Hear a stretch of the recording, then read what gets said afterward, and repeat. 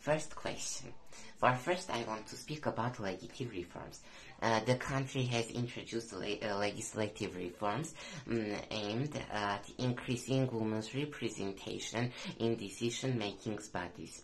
And this is the first point that I want to say. And the second point is that Armenia supports various programs aimed at empowering women politically, socially, economically, which helps them to increase their participation in our decision-making processes and in our politics. Today, women in our country have equal rights as men but less opportunities. The spiritual father of India, Mahatma Gandhi, said that the salvation of India lies in the hands of women, which must be realized through women's qualities such as self-sacrifice and enlightenment. Today, I want to bring it to Armenia.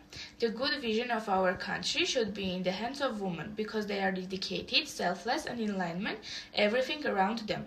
More opportunity should be given to women in state and public spheres.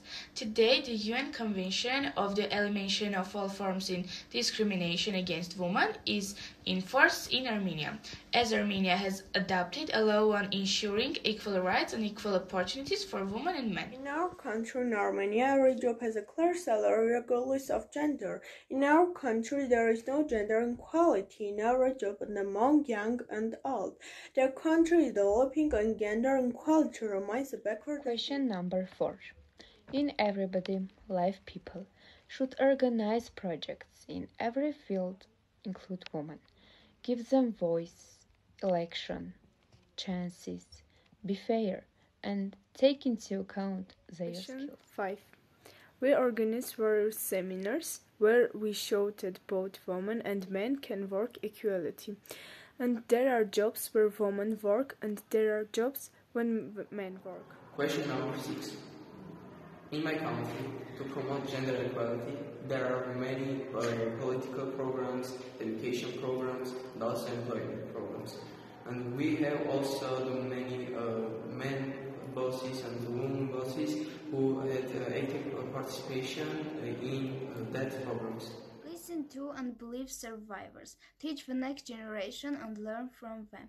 Care for responsive and services fit for purpose. Hi, I'm Vesna from Armenia and my question is number 8. In my opinion, there are 3 main ways with the help of the progress towards gender equality in Armenia. The first one is about education and awareness. It's important to promote education about gender equality from an early age.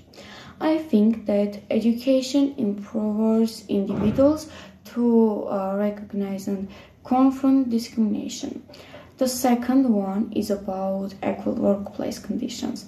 I think that the companies should adopt equal workplace conditions for both men and women in Armenia.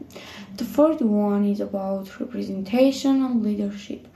It's very important to increase female representation in leadership positions across all sectors, including government, business, academia, and media. Gender equality is a human right. Despite strong evidence showing the importance of women's empowerment in realizing human rights.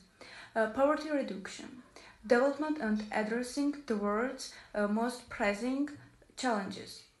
Gender equality remains an unfulfilled promise. Hi, I'm Mary from Armenia. My question is number 10. Gender equality is a human right and means equal responsibility and participation of both genders in all spheres of public and private life. Full and effective participation of women and equal opportunities for leadership at all levels of decision-making in political, economic, and public life must be ensured. Conscious women contribute to the health and productivity of their families and communities and ensure a more prosperous future for generations to come.